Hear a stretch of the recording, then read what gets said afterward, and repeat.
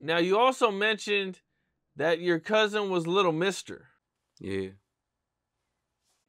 Now, what was that like? Really, I ain't even know Lil Mister was my cousin and shit. Like, I told you, I grew up in Wiggle World and shit. Like, C5, my cousin and shit, too. I think it was C5 and Lil Mister and shit. I was asleep one day. This when I was going to grammar school and shit. My uncle woke me up and shit. Like, I brought you. I'm over here to meet you. So take your cousin to meet you and shit. They downstairs. So I'm like, what the? He like, man, get up and shit. So I went downstairs. Now at this time, Lil Mister ain't had no name. You feel me? I just knew where he was from and shit. So we was just like fake kicking and shit. So them niggas used to come to our hood, like pull up, like Lil P out here and shit. Bro, them used to be like, man, who the is that? So it's like I had them on the block with us one day and shit. Folks and them start with them, but folks done been with them though. Like certain niggas used to with certain niggas, but it was just like Lil Mister and them used to pull up over there and shit, looking for me and shit. Shit, you know. Now, I mean, he blows up musically. That must have been kind of crazy. You know what I'm saying? Like, that's your cousin and shit. He's, you know, No Lacking was huge. Yeah. That shit was huge. I used to be looking at that shit and shit like, damn, look at cuz and shit. Feel me? Because we both was up out there, you know? So it was just like... Yeah. Okay. Did you guys so you guys weren't really close cousins then? Nah, we just had knew each other because of my uncle and shit. He introduced us like, y'all cousins and shit. Like, you need to know who your cousin is and woo and shit like. So we had a relationship, but it wasn't strong as hell. Like, cause I never hung with them before. Like, being over there in they hood, like hung with Lil Mister and shit, like going over there before I knew I was his cousin. You know, it was like shit. I know he my cousin now. Like, I'm gonna fuck with him. For sure. Okay, now I seen you ran into RondoNumbaNine in jail. Yeah, man.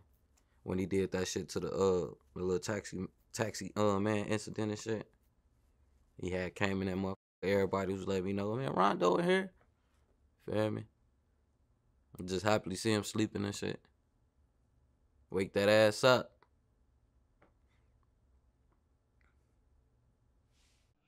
Okay, and what happens? You wake him up? Yeah, wake him up and shit. He's sitting in like one of these seats. They got like little seats and shit and juvenile and shit.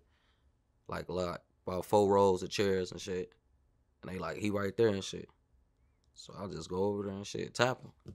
What's up with you and shit? As soon as I see the tattoo, I just take off on him because I know it's him. I don't even give him a chance. They jump me though.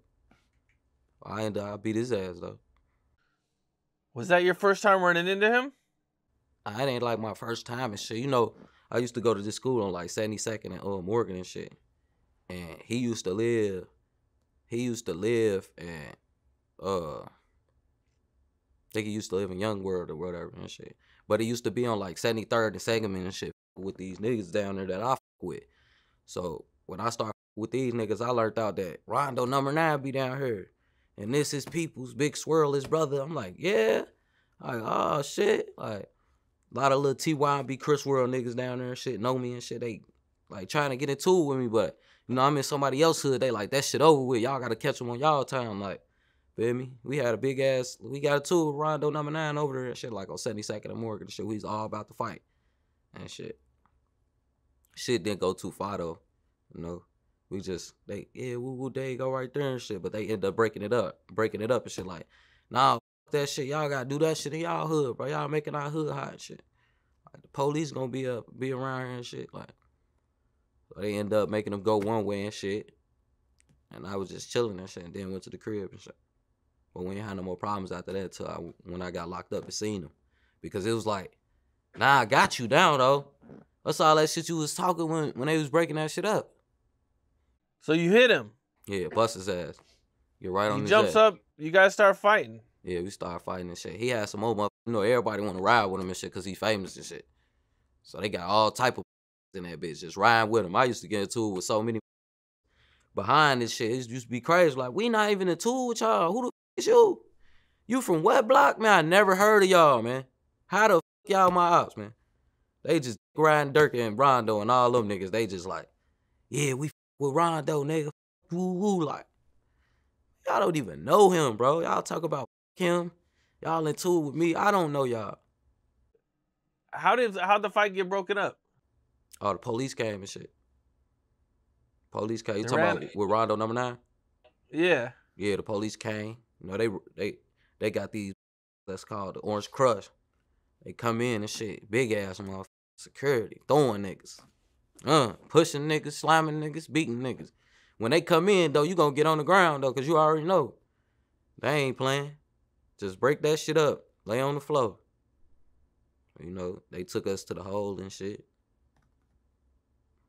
Get the love. That was your last time seeing him? Running into him? Yeah. What's up? This is Cam Capone. We got more content like this coming soon. So hit that like button, subscribe, and stay locked in to Cam Capone News.